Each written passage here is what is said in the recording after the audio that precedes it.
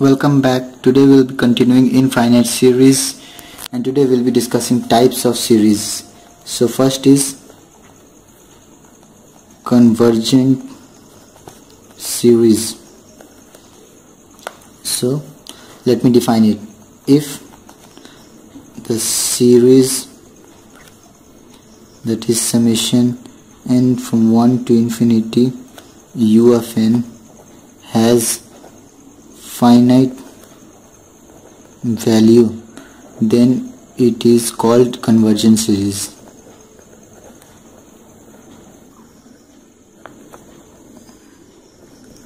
So this is simple. Now second is divergent series. So if the series summation n from 1 to infinity u of n has the value as plus infinity or minus infinity, then it is divergent series.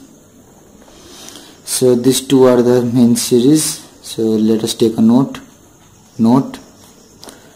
So from the definition of partial sum that we discussed earlier, this will be partial sum, it is clear that limit n tending to infinity, the limiting value of Sn, which is u1 plus u2 plus u3 up to un. Now again this goes on to infinity, so un plus 1 like this up to infinity. This we can write as summation n from 1 to infinity u of n. So this is equivalent to this. So hence the series summation n from 1 to infinity u of n is convergent if limit n tending to infinity s of n has finite value. So now similarly, the series summation n tending to 1 to infinity u of n is divergent if limit n tending to infinity s of n has value either plus minus infinity, so it is divergent. So a small condition, it is important, unnecessary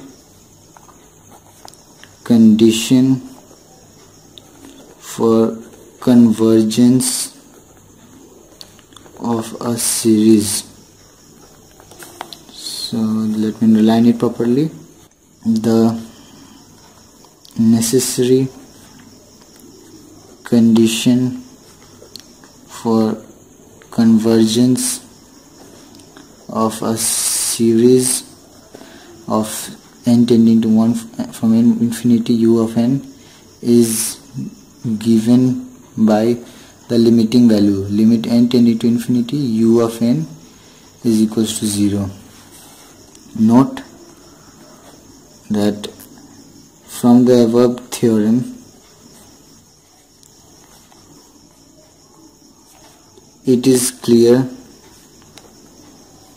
that for a series summation n from 1 to infinity u of n, we get limit n tending to infinity u of n not equals to 0.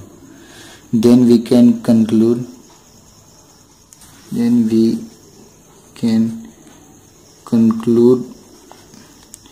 that the series is not convergent, convergent or divergent. It is divergent. So this is for convergent and this is for divergent.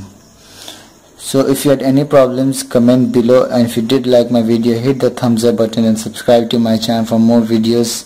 Thank you.